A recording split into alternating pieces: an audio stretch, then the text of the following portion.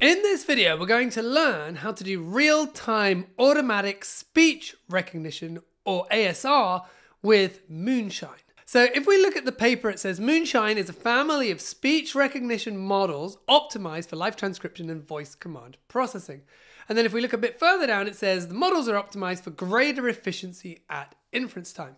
So it works better than the Whisper models when you want low latency responses.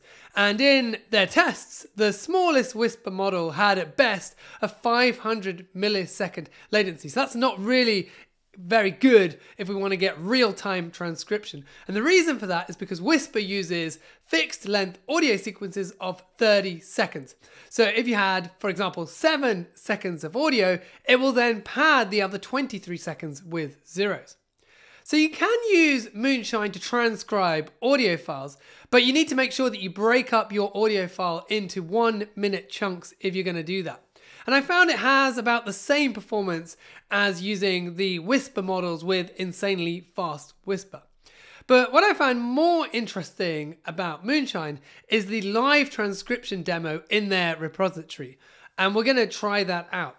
And so the way it works is you sort of start talking and it gives you live transcription as you're speaking, and it sort of cleans it up as you go. So if it sort of predicts a word and then it changes its mind, you'll see the change happen in real time. And then at the end, you get the whole transcript of what it's done.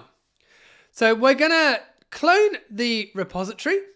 And then once that's downloaded to our machine, we're going to install some dependencies, and then we're going to run the live transcription demo, and we're now ready to go.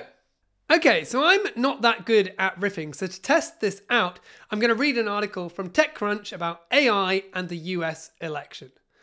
On Tuesday, 2 AI startups tried convincing the world that their AI chatbots were good enough to be an accurate, real-time source of information during a high-stakes presidential election.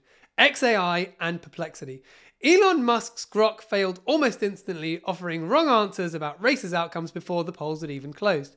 On the other hand, Perplexity offered helpful real-time election insights and maps throughout the night, linking to reliable resources and offering historical context where appropriate.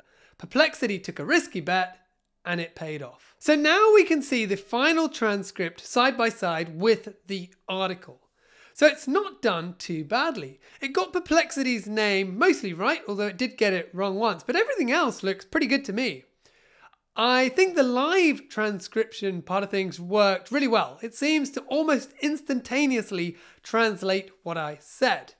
I also quite like that its initial transcription of me saying high stakes was haystack, although it has then got confused when I said races, it's put racist.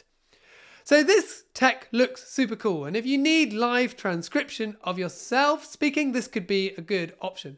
It could also be cool for writing your own chatbots where you want to let the user speak to an LLM rather than typing. But as I said at the beginning, Whisper is still better for transcribing longer audio files. So for more on that, check out this video next.